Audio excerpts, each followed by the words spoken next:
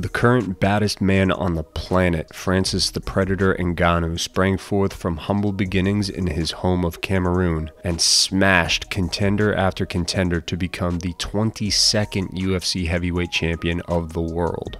Ngannou is hailed as the pinnacle of violence in the sport. Hard to argue given the amount of quick and brutal finishes on his record. However, many are quick to forget the part that he played in what is believed to be the worst heavyweight fight of all time. And he is often criticized for his lack of technique. Despite the gold around his waist, I'm currently unable to call him the undisputed champ due to his former training partner Ciryl Gane's interim ascension. With their inevitable clash looming ever closer, it raises the question, how good is Francis Ngannou's striking?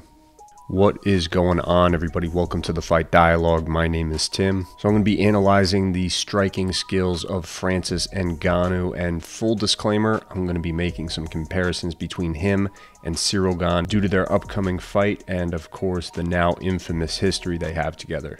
In order to break down his stand-up skills, I'm going to be looking at 6 key elements of striking as they relate to the sport of MMA. For each category, I give a score based on a scale from 1 to 10, and then at the end of the video, I take the average of those scores to give an overall grade. I base this grade off my own observations of their most recent fights of relevance and the quality of the opponents that they have faced. Once again, we will begin with defensive distancing. The first thing to note about Ngannou is that he is very rarely on the back foot, except when guys are trying to take him down. He's usually the one coming forward, and most of his opponents find it a much safer strategy to yield to his footwork rather than trying to force the opposite. In the handful of exchanges where we saw him have to deal with the forward pressure or the blitz of an opponent, plan A is to hold the line and fire back. The counterpunching game of Francis is respectable, and I will go into it in more detail later on in the video. I'm pointing it out now because it really is an excellent deterrent against pressure fighters, and those with aspirations of bullying the predator. Most heavyweights do not have very sophisticated footwork, so the let me bang bro strategy is for sure a viable one for that division. But it's not surprising to see this method fall apart against guys with fancier movement. Pivoting and angle changing around Ngannou's counters is really the only way that I can see to pressure him in an aggressive manner relatively safely. The range that Francis has the most trouble defending, in my opinion, is from the outside or kicking range. Many of his opponents have found success landing low kicks. I believe this to be a strong strategy to defeat Ngannou. It's definitely the more conservative approach, as we saw it work when Derek Lewis used this strategy in their fight. Pretty much the only strikes landed in that fight were the kicks on the outside. Besides the kicks, Francis has been cracked a bunch of times by straight and even overhanded punches that get launched at him from a distance by the more explosive men of the division. When it comes close to a medium range, I think Francis has proven he can stay relatively safe here, clinching when necessary and retreating out of range on occasion. He eats an elbow or a knee here and there, but ultimately I don't see any glaring weaknesses for him in the clinch. On the rare occasions he is on the back foot, his retreat is always linear, which means it's a relatively simple task to corner him. But even though he can get bear hugged against the fence, he always manages to push off and get away, oftentimes making use of a half collar tie to whip opponents around. So there's a bit to be desired for the champ's defensive distancing, especially at range. There's just currently not a ton of guys in the division that will be able to capitalize on those weaknesses though. So for this category, he scores a 7. Let's examine defensive technique. Francis actually has some pretty good aspects to this part of his game, and most of those things are upper body related. He uses his lead hand to parry jabs so that he can counter with the rear hand, and even though he leaves that parry out there swatting a fair amount of the time, the implied threat of his counter is usually enough of a deterrent to that jab. He moves his head more than you might expect as well. Before I started researching him, I really couldn't remember him using that much head movement, but I think that's just because it's a bit more subtle. He slips to the left and right and has a good little fade back to get out of the way. Ngannou is usually on point with blocking and the more lateral punches and kicks that are aimed at his head, even against the very fast and explosive fighters. I don't think I've ever seen him use a traditional forward block though, which would definitely help him stop the linear punch combos. There's not many examples of fighters trying to attack Ngannou's body with any sort of consistency. He carries his hands around chest or middle level, so I don't think I'd be going out on a limb to say that he wouldn't have too much trouble protecting his midsection even if it was targeted. The first thing I have to be extremely critical about in this category is the way he addresses leg kicks, or perhaps it would be more accurate to say the way he doesn't address them. I couldn't find any examples of Francis properly checking a low kick, and I struggled to find examples of him defending them in any way at all. There was a couple times where he turned his shin out at the last second, which definitely gets the job done when it comes to calf kicks, but the thing nobody tells you about checking kicks is that even when you check them, they still fucking hurt if your shins aren't conditioned. And the guys who condition their shins are usually the ones that you will see regularly checking kicks. Francis is not one of those guys is what I'm getting at. There's been a few times when he got out of the range of kicks, but those were also heavily telegraphed and only thrown half-heartedly by his opponents. The fighters who actually committed to their kicks usually found success. Ngannou's preferred method of dealing with kicks is to simply eat them and try to counter. To be honest, it's worked well enough for him so far, but it's a strategy that will only remain viable so long as your leg is able to bear the weight of your counter shot. By the time you've eaten your third leg kick, that counter left hook isn't going to have much sting on it, if you're even able to throw it at all. It's something that Francis needs to have a better answer for going forward, because it's something that takes away from his best attribute, which is his power. The last thing I need to throw shade at for him in this category is his tendency to gas out quickly. Now, before you rip me apart in the comments, let me just say that cardio and conditioning is not exactly a criteria for any of the key elements I go over. It's just an X factor that I will throw in when relevant. Everyone's technique is going to be garbage when they get tired, but when you get tired faster than most and then spend the rest of the fight stumbling around like a zombie, it's gonna hurt you in the defensive categories. He has seemed to have learned his lesson from the first Stipe fight, and doesn't blow his wad nearly as quickly, but the only fights that really support that argument is the Derek Lewis fight, so yeah, and the second Stipe fight. Every other fight has lasted less than a round, so it's hard to tell how much his gas tank has actually improved. There are some strong aspects to this part of his game, but there's also a lot that he needs to work on. For technical defense, he will score a 6.5. The last area of defense to go over is durability. Most Francis Ngannou fights happen so quickly that there's barely any time for him to get hit back. Due to his technical shortcomings though, there have been a few occasions where he's been clipped. I've got to say, I was very impressed with Ngannou's ability to take punishment. It really seems like he's completely unaffected when being struck by some of the most powerful humans on the planet, which is probably why I didn't actually remember how hard he's been hit before until I rewatched his fights. His durability isn't limited to his chin either. As I mentioned before, several of his opponents landed thudding leg kicks. To be fair, most of them were one and done, like in the case of Dos Santos and Blades, but still impressive given the elite level striking ability of Junior and the absolute tree trunk legs of Curtis. The man who hit Francis the hardest is without a doubt Stipe Miocic. He punched him pretty hard in both fights, but the first fight was most noteworthy. He appeared to have rocked Ngannou at least once, maybe twice depending on who you talk to, and Francis was still firing back very effectively. The skill level and power level of the shots he's taken is truly incredible, and I have to give him a lot of credit in that regard. When I compare Francis to the only person I've given a perfect score to in this category, that person being Max Holloway, the main differences between them are volume and experience. Max has fought in more 5-round wars, and more fights in general, all while taking constant, unrelenting punishment. So while I would say Ngannou's chin is extremely commendable and ultimately the strongest part of his defense, I can't give him a perfect score, so for durability he comes in at a 9.5. Time to go over what Francis Ngannou is best known for, his offensive abilities. First is offensive distancing, which is one of the most simplistic skills in striking, while at the same time being one of the most complicated to master. There are so many little nuances, ways to advance, trap, rotate, and corner. But at the end of the day, the goal is plain: close the distance and bludgeon the enemy. Ngannou is one that tends to keep it on the more simplistic side, but I can't really argue with the results. The Predator's athletic prowess is undeniable, and it allows him to easily be one of the fastest and most explosive heavyweights in the sport, perhaps even of all time.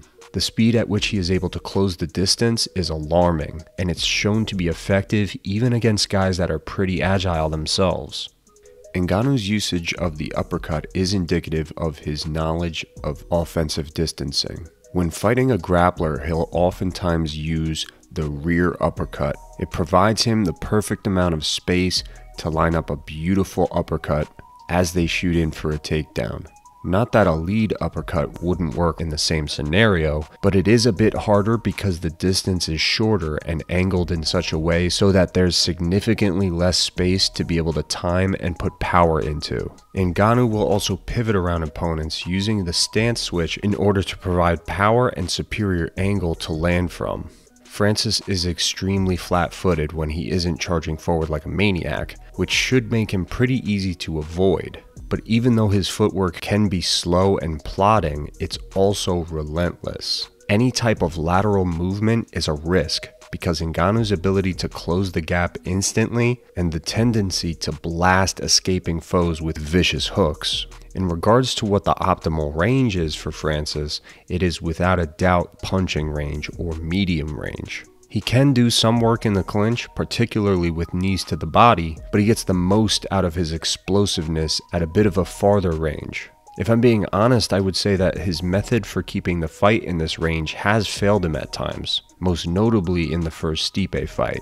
When it got to the later rounds, his only hope of winning the fight was maintaining that medium range and landing the Hail Mary knockout punch. The threat of his uppercut wasn't enough to keep Miocic off of him, and he got steamrolled for the rest of the battle. Besides that fight, we've seen Francis get extremely sloppy with his advance when he has an opponent that's retreating in desperation. He recklessly charges in, even stumbling over his own 2 feet in his haste at times. All things considered though, I was very tempted to give Francis the score of 9 or close to it for this category, but I decided against it. Francis has a very effective skill set for offensive distancing, but it's not perfect and certainly lacking in some fundamentals when he gets overexcited. So for offensive distancing, I'll give him the score of 8.25. Now to cover offensive technique. This one was interesting because if there's anywhere he has improved over the years, it's definitely been in his offensive technique. Francis Ngannou for sure has a small group of preferred techniques that he sticks with, and most of them are punching based techniques, but he actually has a very respectable kicking game as well. Because of his explosiveness, he will throw naked kicks before getting back out of range. Naked kicks or single kicks can oftentimes be countered with what is actually Ngannou's preferred method of addressing kicks, which is eating them and throwing a counter hook. But Francis throws kicks so sparingly and explodes so quickly into them, it makes it very difficult for opponents to avoid or counter off of them.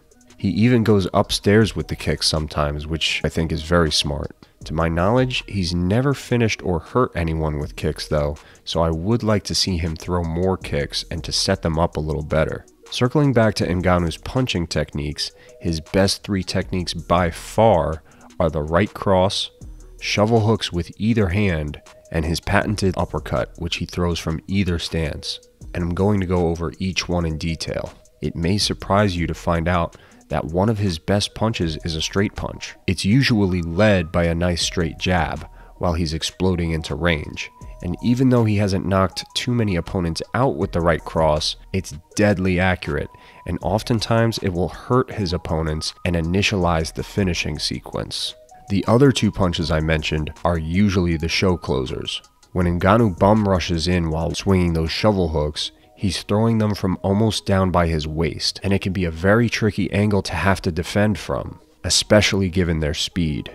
If Francis was a video game character, his ultimate finishing move would without a doubt be the uppercut. As I mentioned, he can throw it from either stance, but tends to throw it more when he's going up against a grappler. It's not only his main way to address grapplers, but also his main way of countering fighters with good head movement. He's caught so many tough guys when they try to dip and duck out of the way of his hooks. He even showcased it in his training sessions with Ciryl Gane, who is very defensively sound and still got hit with it. The uppercut is Ngannou's most versatile, most reliable, and most devastating tool in his toolbox. Ngannou will set those tools up with a surprising amount of fakes and feints, which is great, but sometimes he goes to the well a bit too much with the feints. And speaking of feints, he tends to bite on a lot of the feints of his opponents. Ngannou is a fantastic counter striker, and most of his finishes come by way of counter punch. But when he bites on those feints, he gives away his exact intentions and how he's going to counter. If he can't stop taking the bait on those fakes, he needs to at least switch up his intended counter if those more elusive strikers manage to get that initial read on him. I mentioned he has some elbows in the clinch and knees as well that he will throw to the body. I'd like to see more of those because they seem to be pretty effective when put to use. Speaking of body work, Francis does attack the body on occasion with straight punches, but this is an area of his technique that is extremely underutilized. It would not only open up more opportunities to set up that kill shot up top, but it would also sap the energy of fighters that have better cardio than him. When we look at all he has to offer from a technical point of view, it all goes out the window if he gets tired out, and Ngannou has definitely shown that he can gas out in a fight. The first Stipe fight really exposed this weakness to his game, and he did a fantastic job of maintaining his energy in the second fight. But when you look at the Rosenstrike fight, which took place right before the Miocic rematch, there was absolutely no efficiency in that fight. In some ways, that knockout is his most impressive win because of how respected Jairzinho is. But in many ways, it's also his most embarrassing win. He showed that when the mood takes him, he can completely lapse back into berserker mode, also known as using way too much energy mode.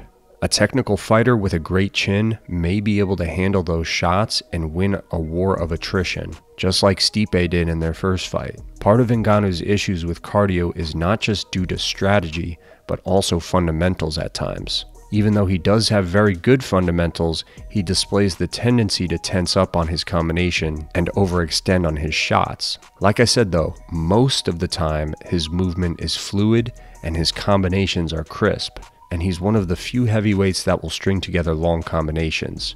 So before I get too into the weeds in this category, I'm going to give him the score of 7.25. Last thing I'm going to break down is Ngannou's power.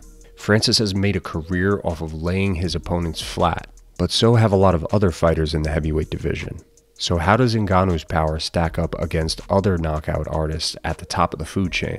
When we examine his record and the nearly 20 fights that he's participated in to date, we can see that every single one of his wins was by finish. Other than a few submissions in his earlier career, he has 12 total knockouts. What's even more impressive is that all 12 of those knockouts and TKOs were achieved within 2 rounds. When we're talking about the highest level in the sport, that is rare, even for heavyweights. But most of you know by now that I'm really not a stats guy, so what does watching the tape show us? After watching all of Ngannou's fights, I'm still kind of shocked by the violence of each one of those knockouts. The numbers simply don't do the Predator enough credit, because it's not just the fact that he's putting people out, it's the way he's doing it.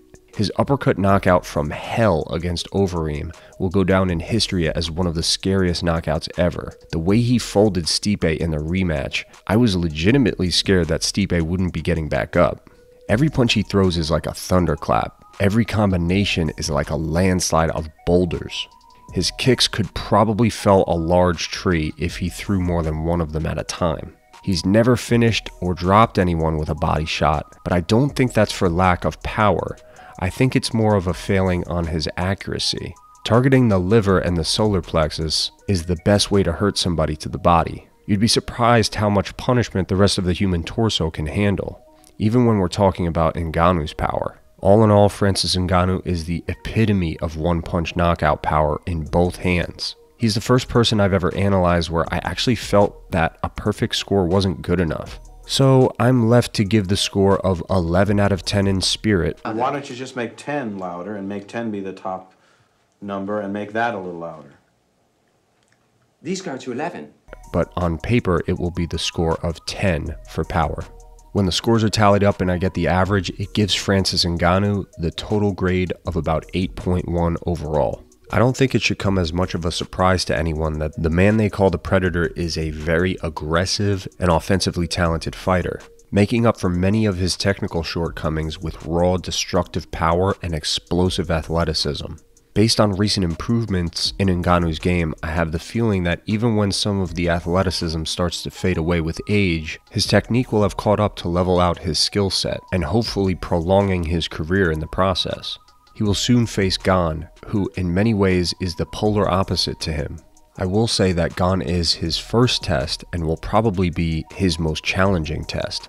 But after analyzing Francis, I'm certain that he possesses a championship level skill set.